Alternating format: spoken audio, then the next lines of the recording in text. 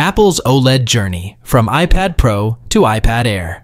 The next stop on Apple's OLED tablet journey is the iPad Air, following the soon-to-be-released OLED iPad Pro models. This insight comes from an updated projection by the research firm Omdia. Hi everyone, welcome to our channel. Hope you're having a fantastic day. In this video, we're going to talk about iPad Air next on Apple's OLED tablet roadmap, following iPad Pro. Don't forget to give us a thumbs up and hit that like and subscribe button, and let me know in comments what you think about. Let's get started.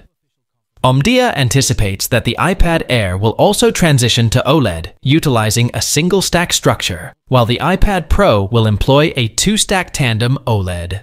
This was shared by Omdia researcher Kang Min-soo at the 2024 Korea Display Conference in Seoul.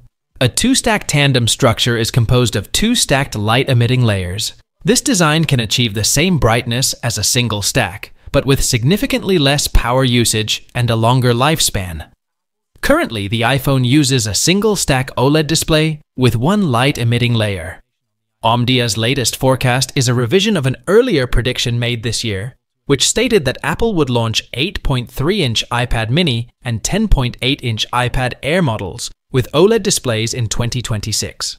The research firm now seems to be considering the likelihood of Apple launching a 7 to 8-inch OLED foldable device in the coming years, which could potentially replace the 8.3-inch iPad mini. A previous report suggested that Apple is considering a launch window for such a device between 2026 and 2027. However, the latest report does not specify whether Kang Min-soo provided his own timeframe. Apple's next-generation OLED iPad Pro models are expected to be unveiled in the coming weeks, as per multiple sources. Rumors suggest a slimmer design, an M3 chip, enhanced cameras, MagSafe wireless charging, and a revamped Magic Keyboard accessory that enhances the iPad Pro's laptop-like functionality. In addition to this, Apple is also developing two non-OLED versions of the iPad Air in 10.9 and 12.9-inch sizes, mirroring the two sizes of the iPad Pro. These iPad Air models are anticipated to be launched as early as late March, alongside the new OLED iPad Pro models. And that wraps up our deep dive into Apple's OLED journey, from the iPad Pro to the iPad Air.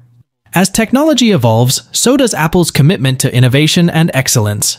Stay tuned to our channel for more updates on Apple's exciting roadmap. If you found this video informative, don't forget to like, share, and subscribe. Remember, your engagement helps us create more content tailored to your interests. Until next time, peace out.